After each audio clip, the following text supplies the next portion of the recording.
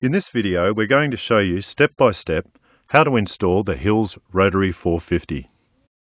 For this installation you'll need a post hole digger or shovel, stays and pegs, a level, a tape measure, a hammer, a shovel and some rope or tape.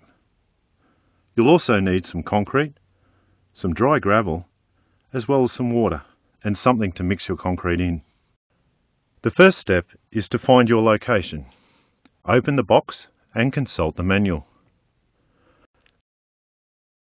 Talk with the customer to find the optimum position, being on the lookout for trees and other obstacles that may interfere with the rotation of the line. You'll need a 4.5 metre diameter of garden space and a height of 3.4 metres.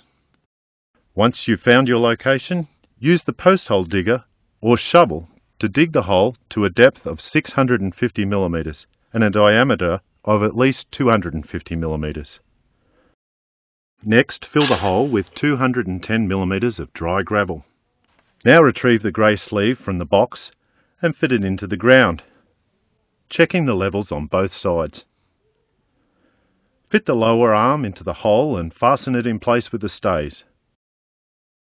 Be careful to make sure that the lower arm is level, as once the concrete is in place, there will be no changing it. The next step is to mix your concrete and pour it into the hole. For the purposes of this demonstration, we've used quick setting concrete.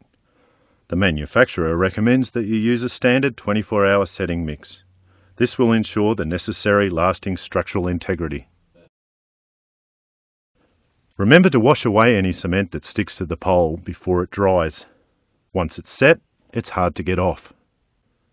Make sure once again that the stand is upright and leave it for 24 hours. When you return the next day, remove the pegs and connect the main upper arm assembly.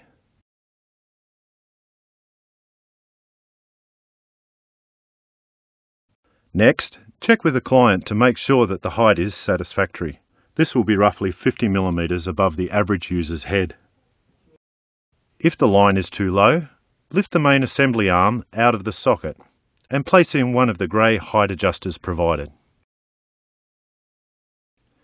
Now, retest the height with the customer, clean the area, and you're done.